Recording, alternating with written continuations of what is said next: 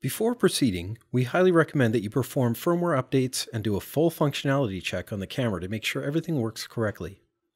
Make sure your battery is fully charged. Make sure your work area is clean, well lit, and free from dust. It's important to note that none of the operations you'll be performing require force. Patience and a gentle touch are all that is required. We don't recommend switching back and forth between the ribcage and the camera's original configuration, as it will create stress and wear on the components. Now let's take a look at the tools you'll need. A set of precision screwdrivers, a roll of electrical tape, some isopropyl alcohol, which is commonly available at pharmacies, and some silicone heat paste. The following are optional and not required for the assembly. If you want to use the original camera button instead of ours, you will need some tweezers and superglue, an air puffer, thin double-sided tape, and some lens cleaning tools if you need to clean the image sensor. The first thing you need to do is remove any accessories, the SD card, and the battery.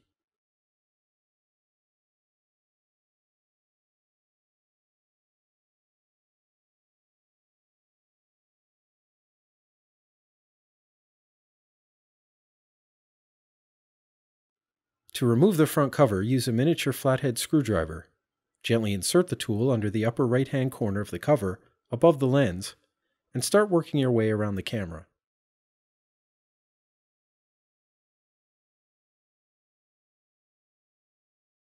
The faceplate is attached with tape and plastic tabs.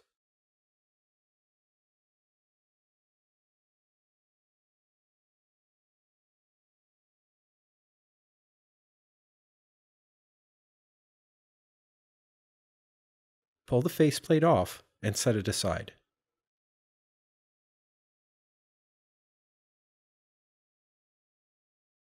Remove the button and save it for optional use later in the project.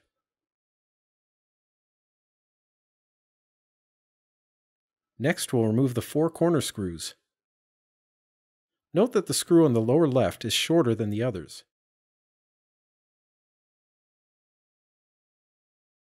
We recommend leaving the top left screw until last.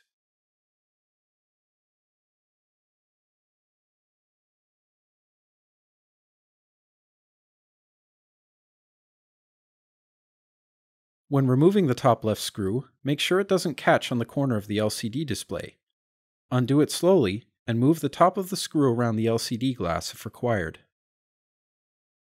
Be sure to save all 4 screws for use later. To remove the interior parts, gently insert a screwdriver under the housing next to the HDMI port and lift the housing slightly over the ports. Grip the lens and work the PCB board assembly out of the housing by gently rocking the lens assembly back and forth until the internal aluminum plate and PCB board assembly is free. Swing the assembly down gently. There are internal connectors located along the edge of the board. Take care not to put stress on them. Remove the 4 screws holding the image sensor onto the rear of the assembly and set them aside.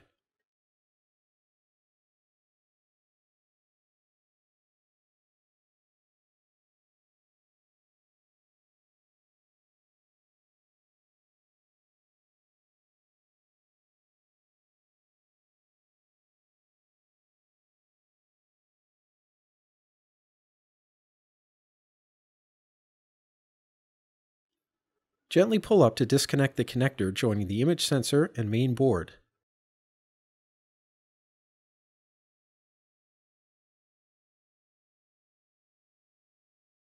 Use your fingernail or a small screwdriver to remove the small piece of dark tape covering the ribbon connector at the base of the assembly. Take care not to damage the flexible ribbon at the bottom. Now we'll disconnect the ribbon. Use a tiny screwdriver to gently lift up on the black locking tab. Use your screwdriver to pull the connector free, taking care not to scratch or puncture the ribbon.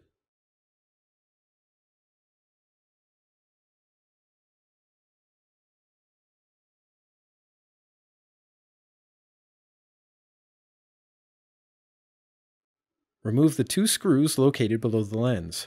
Be sure to save them as they will be needed later.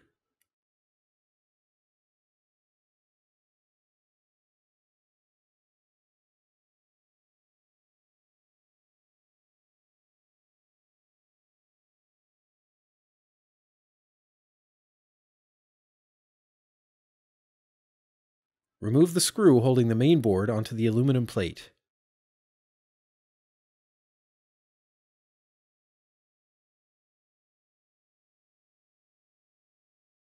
Save it for use later in the project.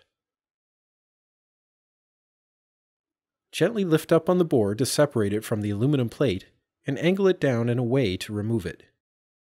Don't force the board. This step may require a little patience to get the angle just right. Fold the assembly over and lay it back onto the housing. In some cases, the board can be difficult to remove. If that's the case in your project, you can remove the screws from the I/O board pictured and angle the board slightly so there's more room to remove the main circuit board.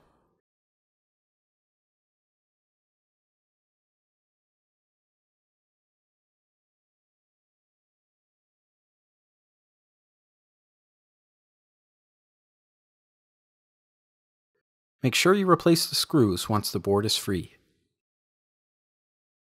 Remove the tape covering the ribbon connector on the upper left. Flip up the locking tab that holds in the remaining ribbon connector. In some cases, this ribbon may have already come free during the previous steps, or may come out when you pull off the tape.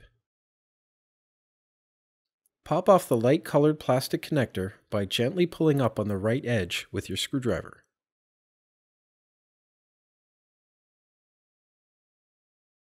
Gently pull out the mainboard assembly to remove it from the housing.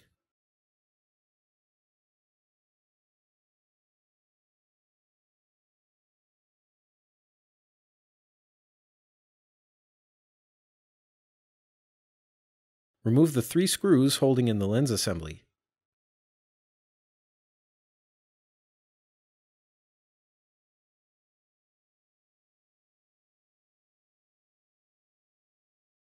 Pull out the lens to remove it. We'll prepare the lens for use in the ribcage in a separate tutorial.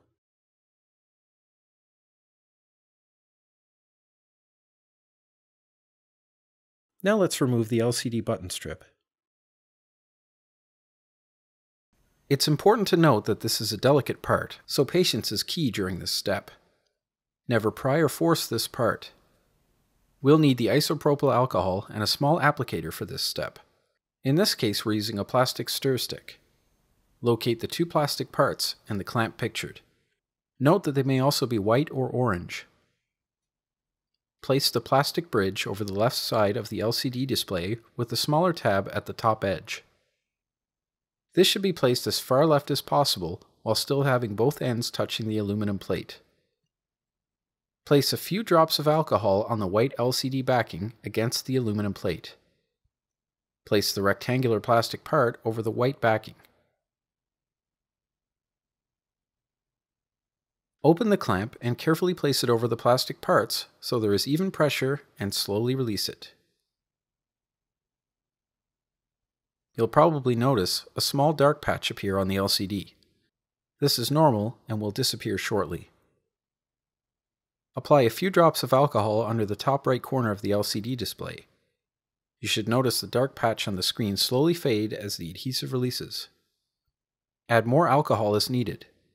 This step is usually fairly quick, however on rare occasions the LCD may require up to 15 minutes before it fully releases. Never attempt to force or pry the display off. Remove the clamp and plastic parts.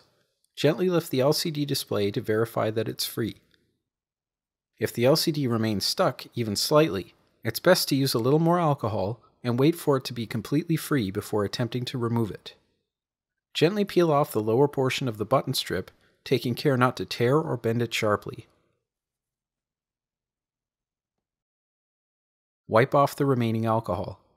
The rest should evaporate after a few minutes. The camera teardown is now complete. Now let's install the mod kit.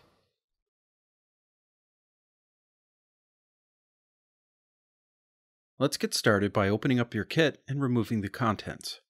For a full list of parts, Please view the PDF instructions listed on our support page.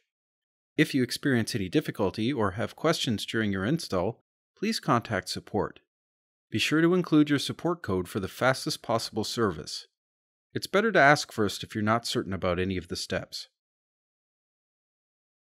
If you want to use the original button instead of ours, place a dab of superglue on the back and add the button standoff with a pair of tweezers.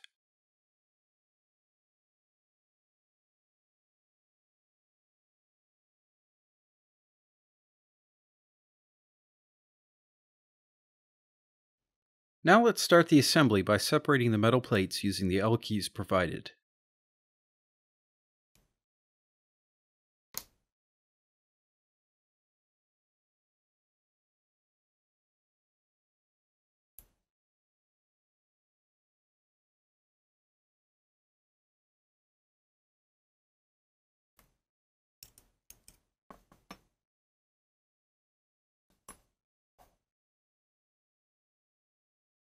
Now we'll insert the main board into the PCB plate. Remove any of the gray heat transfer material that remains.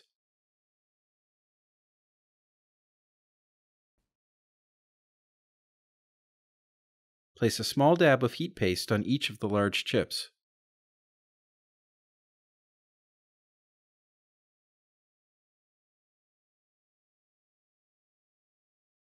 Place the dab on the left side of the largest chip as shown.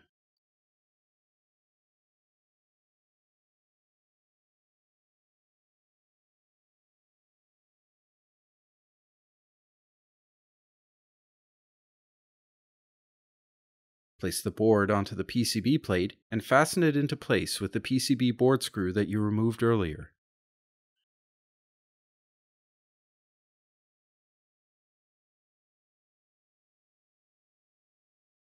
Check the corners to make sure the board sits flat and is properly aligned before tightening the screw.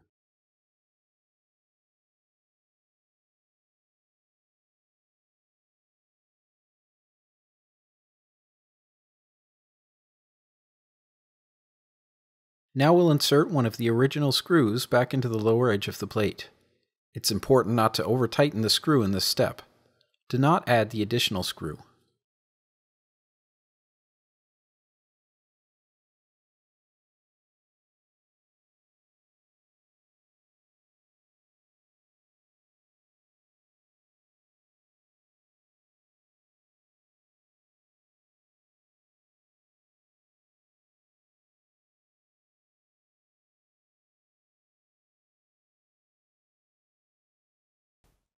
Next, take the flexible jumper from your kit.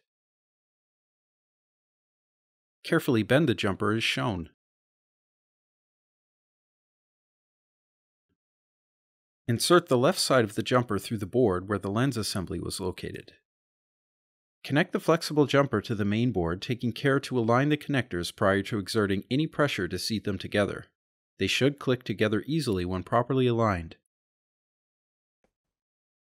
Next, take the rear housing of the camera and carefully bend the flexible ribbon so that it's straight and extends out as far as possible.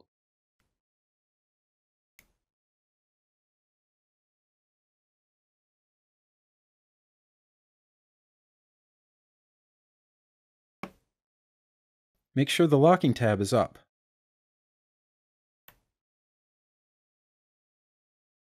Carefully insert the ribbon into the socket on the main board as shown. If it doesn't go in all the way, we can correct that in a moment.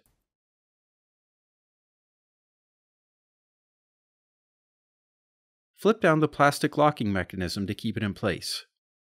Next, insert the light-colored plastic connector into its socket.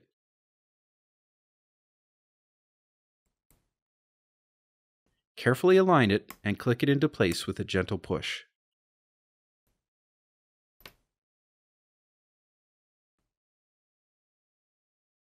Now it's time to connect the LCD button strip. Gently flip open the assembly, taking care not to dismount your connections. Orient the LCD so that it's face up and insert the ribbon connector into the socket on the main board as shown. Flip down the locking mechanism to hold it in place. Next, angle the board assembly back into the housing, taking care not to stress or disconnect the connections. You may need to gently lift the edge of the housing with a flat screwdriver to get the assembly in. Push it together until it clicks into place, and the USB and HDMI ports are properly aligned with the housing. Now is a good time to check your connections. If they aren't fully inserted, take a moment to make the proper adjustments.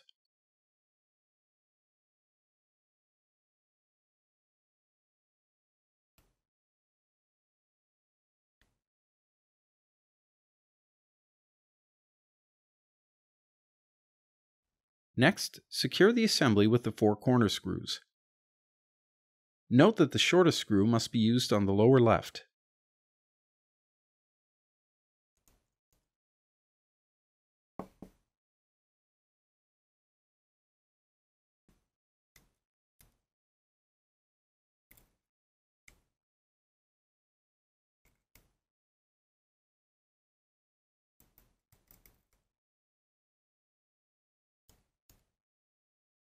Gently tighten the screws until the plate contacts the housing, making sure that the edge of the housing stays parallel with the edge of the plate all the way around.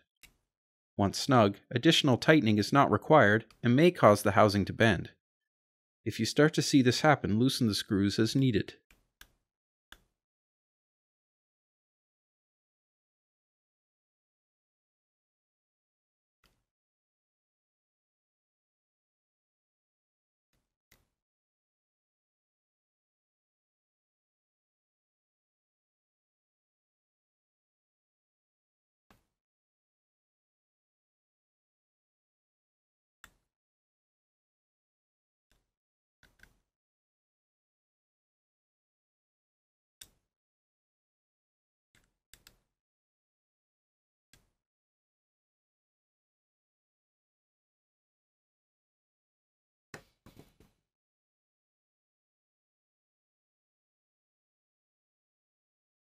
Remove the backing from one side of the double-sided tape provided.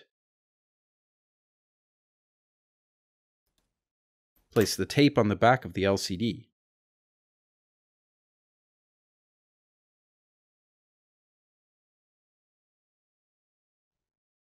You can optionally add a thin piece of double-sided tape to the rounded button socket.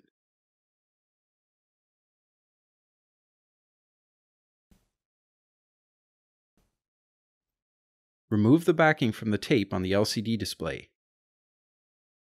If you use a tool to do this, make sure not to scratch the back of the display.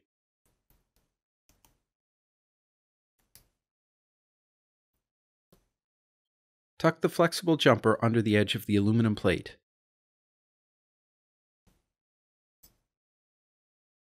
Take the aluminum cover plate and carefully align the LCD screen with the hole in the plate.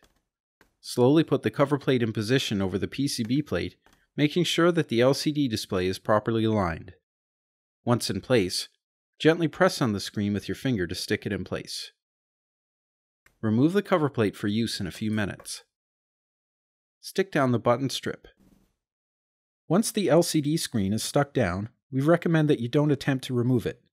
To avoid damage, we also recommend that you don't apply any pressure to the left and right edges of the screen when handling the unit during assembly.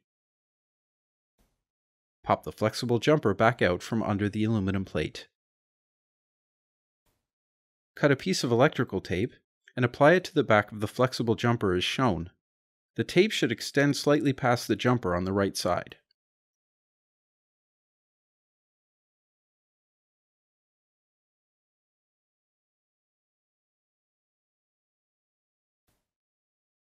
Now we'll insert the image sensor into the cover plate. Take the sensor board and very gently bend the ribbon back as pictured.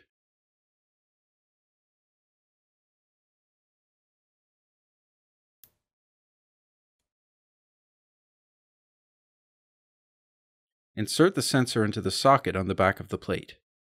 Take care not to touch the glass sensor, but if you do, it can be cleaned later. Secure the sensor board in place with the 4 short black screws supplied.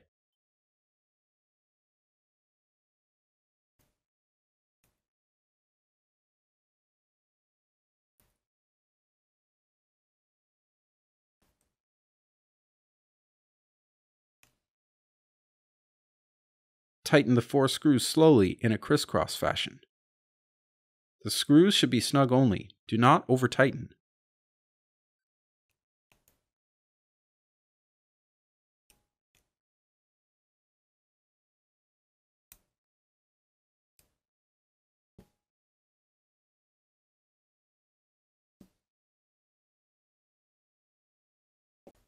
Cut a piece of electrical tape and apply it to the back of the sensor board as shown.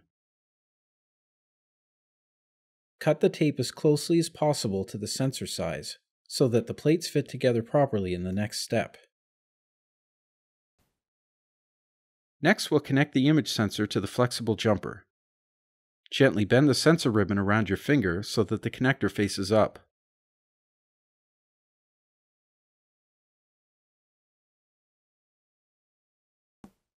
For this step, you will require something thin and rigid, such as a small ruler or a credit card. Here we're using a plastic gift card. Turn the camera on its side and slide the card behind the flexible jumper. Take the cover plate and image sensor and carefully align the two connectors. Push down with your finger to connect them. Use patience and care with this step. Using too much force may damage the connectors. If required, use a screwdriver to push the connectors fully into place. You should feel them click together once properly mated.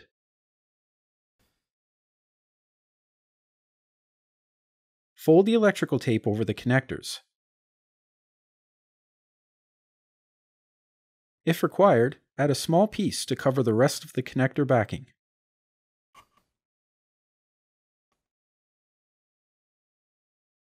Now it's time for a quick test. Insert the battery into the housing and press the power button. If the camera powers on and you are able to switch modes, everything is good. If the camera doesn't power on or you can't change modes, ensure your battery is charged, double check your connections and try again.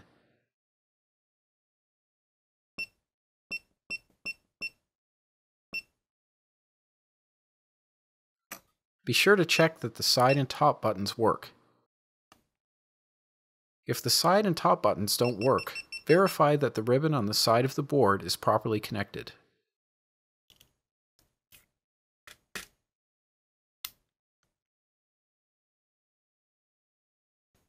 Next, we'll attach the faceplate. Push the ribbon connectors into the camera and tuck them under the edge of the aluminum plate. Make sure it sits straight and not at an angle. From right to left, gently fit the cover plate into position while keeping an eye on the sensor ribbon. It should keep a nice curve and not develop any sharp bends or kinks. Gently press down to put the cover plate in place. The flexible jumper is somewhat rigid, so you will feel some resistance as you put it in place. Now that we've fit the parts together, turn the camera over and insert the plastic button as shown.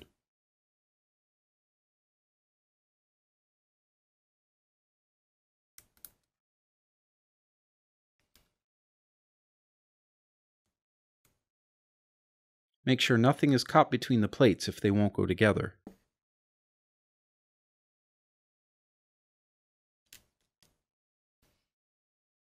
Use one of the small socket head screws from the kit to screw the plates together in the center.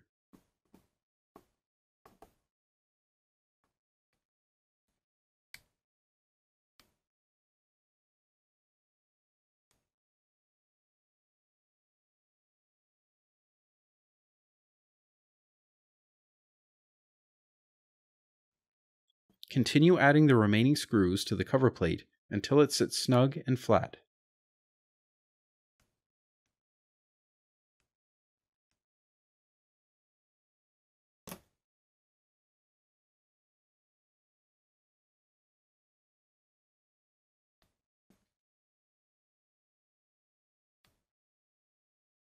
Before going further, you may optionally want to perform another quick test to verify everything is functioning properly.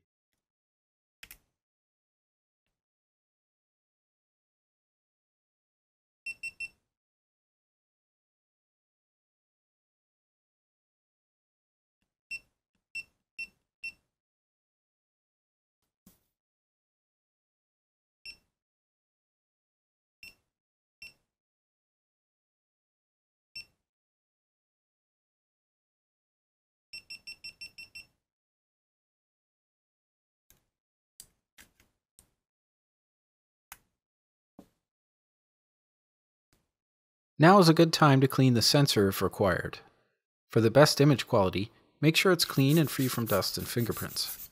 A lens pen or microfiber lens cloth usually works quite well. If using lens cleaning fluid, never spray it directly on the sensor. Always spray the cloth first and then wipe clean, followed by a puffer to remove any tiny particles.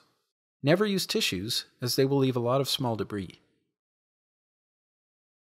Unscrew the M12 ring from inside the CS mounting ring.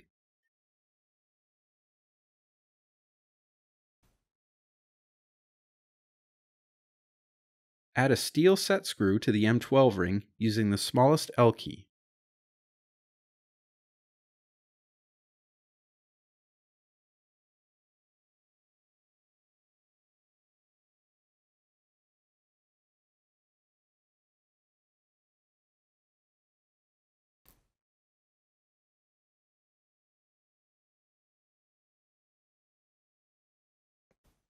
Now we'll install the IR cut filter.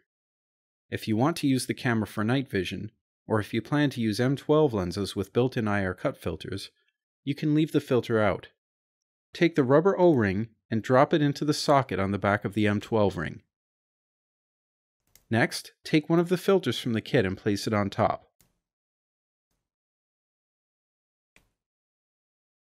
Take care to keep the filter clean by handling it by the edges.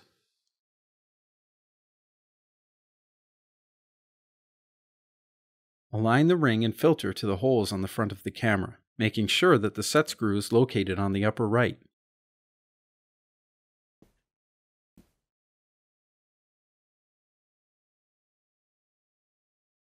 Take the 4 medium-sized socket screws from your kit. The short screws should be fitted to the top and bottom, and the longer ones on the left and right.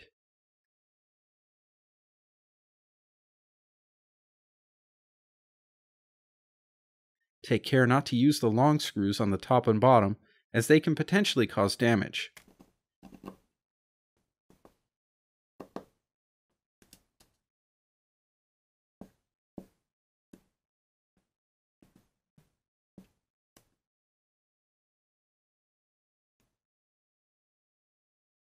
Tighten the screws until the ring sits snug and flat on the surface.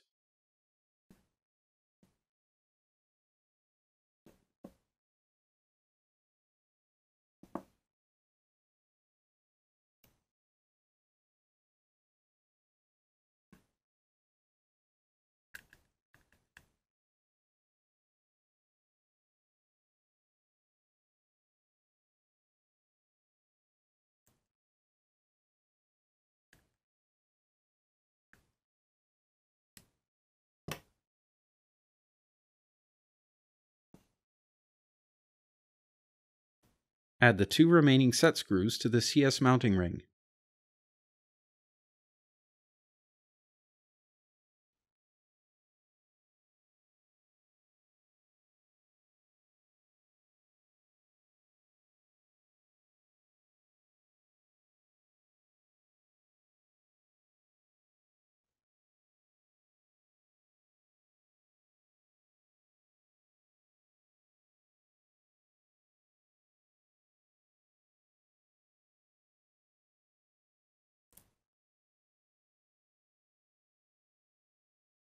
Thread the CS ring onto the camera.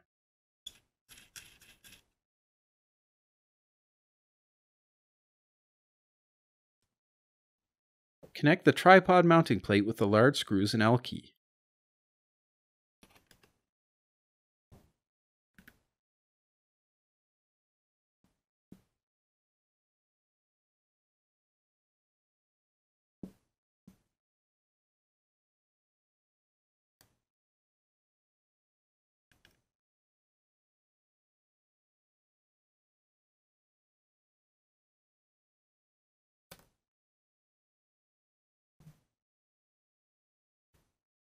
Unscrew the plastic cap from your C-mount ring and add the ring to the camera.